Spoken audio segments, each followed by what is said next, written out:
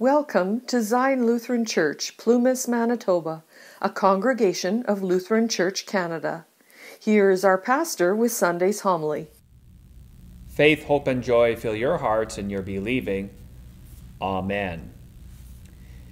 At no other time in the liturgical calendar are 3 psalms sequentially chosen to be prayed in the divine service at any other time than Easter Sunday. Psalms 66, 67, and 68 historically form a unit in their usage on Easter Sunday. And also these 3 psalms are prayed throughout the week of Easter. Our appointed psalm from the one-year lectionary series is placed right in the middle of these 2 psalms, and for good reason. First, Psalm 66 is a psalm of praise. It remembers the awesome work of God when he delivered Israel from the house of bondage and slavery in Egypt and brought them to the promised land in the Exodus. That foreshadows the New Testament church being perfected through Jesus' Exodus, when he died on the cross for the sin of the world, was buried in the grave, and he rose again from the dead to conquer death and ascended into heaven. Our appointed psalm, Psalm 67, is also a psalm of praise and declares the way of God's salvation for all peoples, of all nations, throughout the entire earth. Not just for Israel, but for all the Gentiles. And thirdly, Psalm 68 begins with the words, God shall arise. And indeed, our eternal God, Jesus, arose from the dead, conquering death by death in his resurrection from the dead. And he's done this for you, for me, and for all peoples and all nations of the earth. Psalm 67 has another significant historical use. In the 6th century, the Western Church under Saint Benedict appointed Psalm 67 to be prayed at the break of dawn every morning in the service of matins. The idea was this: as the sunlight was breaking through the darkness in the eastern horizon and extended its ever-reaching rays into all the lands of the west, so the Church of Jesus Christ would pray Psalm 67 in order to call all nations, all peoples of the earth, to praise God to be merciful, to praise God to bless, to praise God to make his face shine upon all peoples, so that his way of salvation may be known among all nations, just as the rays of the sunlight go throughout the entire earth. And notice the opening verses of Psalm 67. God be merciful to us and bless us, and cause his face to shine upon us, that your way may be known on the earth, your salvation among all nations. These words of Psalm 67 are almost an identical quote to the Aaronic benediction recorded in the book of Numbers, chapter 6, verses 24 to 26. Although the words are not in the same order, the prayer of Psalm 67 echoes the blessing that the priest Aaron and his sons after him would speak to the people of God so as to bless the people of God. First, Psalm 67 asks God to be merciful. We ask God to be compassionate to the sinner who should really be condemned for his or her sin, but they will not be condemned because of God's steadfast love, mercy, grace, and compassion shown in the death and resurrection of Jesus, applied to sinners in order to release them, redeem them from their sin and death. Secondly, Psalm 67 prays for God to bless the people of God, to give them the ability to have success not just in this life, but also in the life of the world to come. And thirdly, we pray that God's face would shine upon us. Notice that this phrase is again almost identical to the blessing that Aaron the priest would bless the people of God. It's in the benediction at the close of the divine service. But this phrase is also highlighted in the Old Testament lesson in Exodus chapter 33, verse 20. The Lord warned Moses that no one could see the full divine face and glory of God and live. Hence we pray in Psalm 67 that the face of God would shine upon us. When the one eternal God sets his face against his enemies, they are destroyed, they are put to death, they are put to flight. But in the prayer of Psalm 67, we ask the face of God to shine and beam with the brightness of his blessing, love, compassion, mercy, and grace, so that all people are not hurt or harmed. And the prayer of the very first verse in Psalm 67 is answered in the Word of God. In the very announcement of the blessing, the benediction, at the end of the divine service. The benediction is not some kind of hopeful wish that God would be gracious and merciful to you, to bless you and make his face to shine upon you, but rather it is his blessing of grace and favor for you. The very words of the blessing give you exactly what they say they will give you. It gives you God's grace. It gives you God's blessing. It gives you God's favor. And we pray Psalm 67 in solidarity with those who prayed it before us in the morning of every sunrise, all for the sake of making God's way known on the earth and his saving power among all nations. God has revealed the way of his saving power in and through our Lord and Savior, Jesus Christ. He is the way, the truth, the life. Nobody comes unto the Father except through Jesus.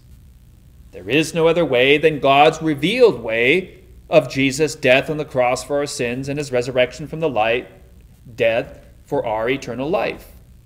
So in one sense, we can categorically declare that the one way of salvation is exclusive in and through Jesus Christ, for there is no other name given under heaven and earth by which we must be saved. But on the other hand, we pray in Psalm 67 that this one exclusive, eternal, only way of salvation in and through Jesus would be made known to all the earth, among all nations. In this way, pardon the pun, God's eternal salvation in and through Jesus Christ and him alone is inclusive. That is, it's for all nations, all peoples, of all times, and of all places. So when we pray Psalm 67, we are asking the one eternal God to make his one eternal way of salvation through Jesus' death and resurrection known. And how is God's way of salvation known? It's by faith in everything that Jesus accomplished for us and our salvation. It's in the very fact that he willingly was conceived by God the Holy Spirit in the Virgin's womb and born of the Virgin Mary. It's in the fact that Jesus lived a holy and righteous life for us, that he died our death on the cross to forgive all our sins and rebellion against God and his word and commandments, especially for all those times we have not made his way of salvation known to those who need it.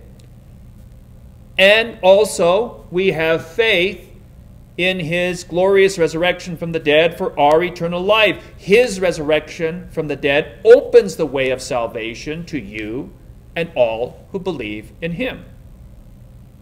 It is very clear in both the Old and New Testaments that God's way of salvation is for all peoples,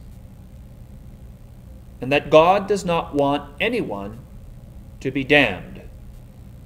On behalf of the Lord God, the prophet Ezekiel asks and answers, quote, "Have I any pleasure in the death of the wicked, declares the Lord God, and not rather that he should turn from his ways and live?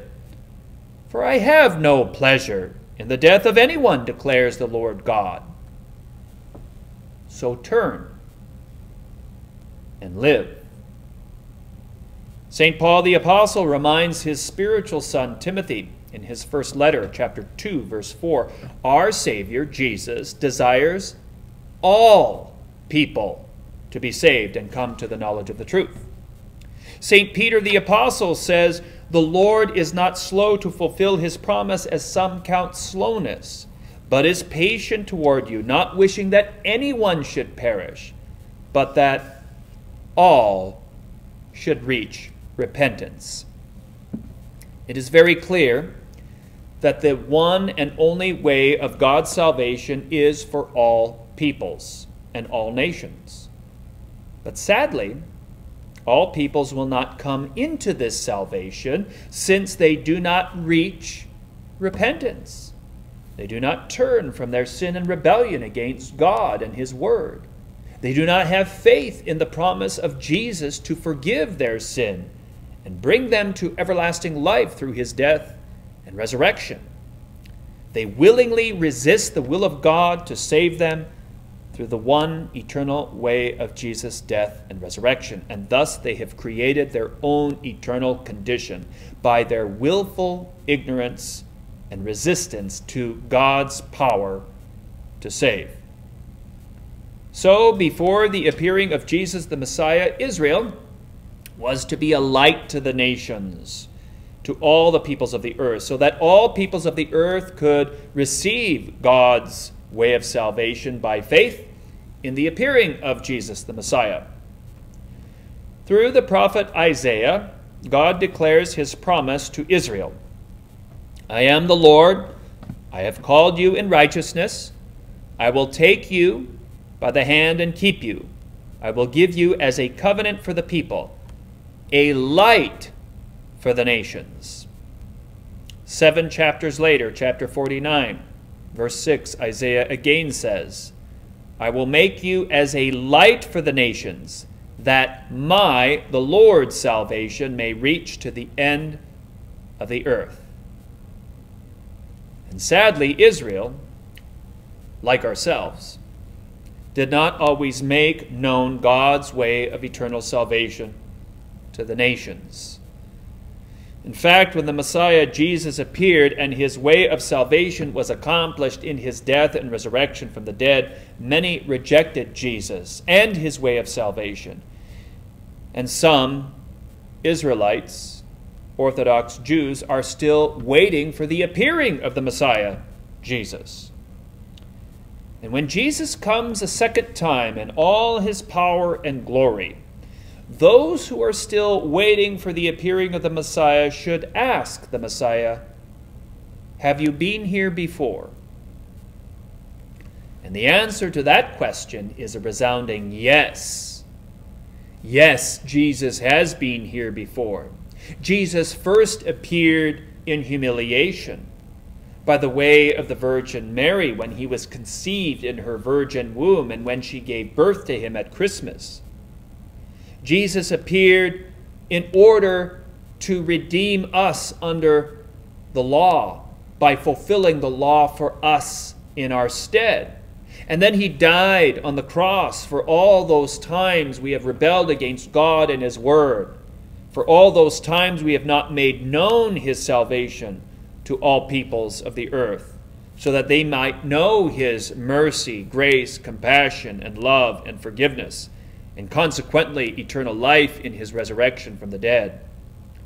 We praise God with all the peoples of the earth for God's way of salvation in and through Jesus' death and resurrection. And by receiving his way of salvation through Jesus our Savior, we make known that way of salvation to all peoples of the earth. The word of God has been fulfilled in your hearing. And we, like Saint Simeon, who we meet during the days of Christmas, can depart in peace. For we have intimately seen, heard, smelled, tasted, and touched God's salvation in his word and sacraments. The word of God and the sacraments of God are the vehicles, the tools in which God makes known his way of eternal salvation for you and all peoples of the earth. This is the eternal light for revelation to the nations and the glory of God's people Israel. We receive God's way of salvation when we hear God's eternal word spoken, when we read it and believe it. We receive God's eternal way of salvation when we're baptized into Jesus' death, burial, and resurrection for eternal life. We receive God's eternal way of salvation when we come to the table of the Lord and receive the very body and blood of Jesus Christ for the forgiveness of sins. Therefore, let all the peoples praise you, O God. Let all the peoples praise you for your word and for your sacraments. In the name of Jesus. Amen. Now the God of peace, who brought again from the dead our Lord Jesus Christ, that great shepherd of the sheep, through the blood of the everlasting covenant, make you perfect in every good work to do his will, working in you that which is well-pleasing in his sight, through Jesus Christ our Lord, to whom be glory forever and ever, and unto the ages of ages. Amen. You can find and follow Zion Lutheran Church Plumas on Facebook under Zion Lutheran, or on our open Facebook page called Zion's Sermons. Please like, share, and subscribe to our YouTube channel. Thank you.